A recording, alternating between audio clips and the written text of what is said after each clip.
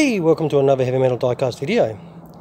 Today's example is the Sd.Kfz.234, which was a 8-wheeled armoured car developed by Germany and used during World War II. It was used on both the Western and Eastern fronts, proving useful in recon and infantry support roles. So this it was produced from 1943 to 1945, and around 478 were built in all its variants, including these ones, which were the Sd.Kfz.234/2 Puma. And what's better than one Puma? Two Pumas. These usually worked in pairs, so I thought, why not do a video of a pair of them anyway. So, and this one is from Atlas here, and this one is from Eaglemoss, and both of them cost me $24. They're both full die cast and both 1/43 scale. So obviously you can see what we'll do is we'll put the Atlas one, we'll do the Atlas one first. So we'll put the Eaglemoss one to the side and we'll concentrate on the Atlas one. So as you can see, the 50mm main armament there in the turret, and it's got a coaxial MG42. So here's a bit of a pain to open, so we'll get this bad boy and have a bit of a look. So it does come in a nice acrylic perspex cover, so you can display it straight off there. Yeah, as per usual, it does have that special screw in there. There's no tape holding it, so what we'll do is we'll take that cover off, put it to the side, and we'll just have a look at this beast. As you can see, the detail on it is really nice.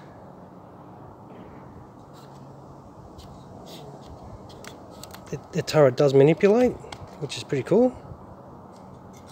The main gun doesn't elevate or anything like that. As you can see, the three-tone colour scheme is very well applied. Detail-wise, it's got some really nice details. Little stowage boxes and everything like that. Some tools on the back.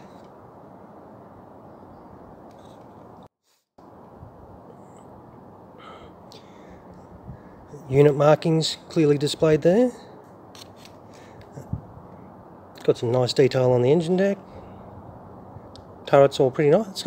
Overall, it's a I think it's a pretty good example. It's very well made. I think it's very well made anyway. And for the price I paid, virtually we'll just say 25 bucks Australian, and that was delivered to my door. I bought this in a pack with a couple of other models, so the postage was dispersed across those 6 models that I bought at the same time. But nonetheless, it's pretty good value. So what we'll do is we'll put this bad boy down and we will have a look at the second one. What do you reckon? So this one is the Eaglemoss version. Different unit, obviously, different markings. So same deal with the screw. We'll try and get this open a little bit better than fighting in the box of the Atlas one.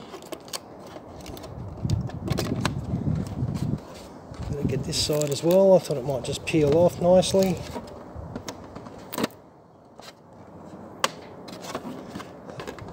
Okay, so there we go. Hulk this open. So as you can see, it's similar to the other one, not identical, so you can tell them apart quite easily. The markings and colour scheme is different. This one has a little bit more detail on the base plate here, as it says. It's got details of the division it was in, and the location and the year. So you can see the nice turret markings on there. It's got the beautiful turret number. Like the camo and the paintwork on these are quite well done. I'm very happy with them. I can't complain. Details of the wheels are really nice. Forgot to check, the wheels do roll. But yep, unit markings on this one's nice license plate markings. Stowage boxes are nice. Detail on the engine deck, same deal.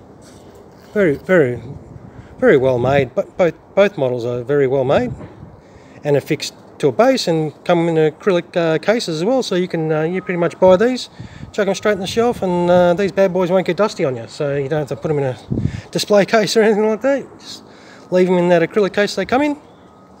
and have them on your desk or wherever you want to display them. But no, I think that's pretty cool. We'll chuck this one down. We'll grab the Atlas version back, and we'll just do a check on that one. Make sure, wheels manipulate on that as well. And we'll just put these both down to compare the pair. As you can see, I think they're pretty cool, but that's just me. As I say, these are all just my opinions, but I definitely think these are both, pretty good bit of kits. You put them together, virtually identical. So look, to be honest, I don't know if they're made in the same factory and just sold by different companies. As I said, this one is Eaglemoss, that one is Atlas. But they're both great renditions, both well made. I definitely recommend grabbing one if you're into your armour, especially if you're into your 143rd armour. So what I'll do, as per usual, after this video, I will chuck up some still photos of these two bad boys, and without my sausage fingers in the way, and you can check them out. So well, I hope you enjoyed this video, a little bit of armour, and give us a like if you can, spare the time to do that click, and even subscribe if you want to, check out more from this channel. So, thank you very much for coming to watch the video, and you have a great rest of your day. Cheers, guys.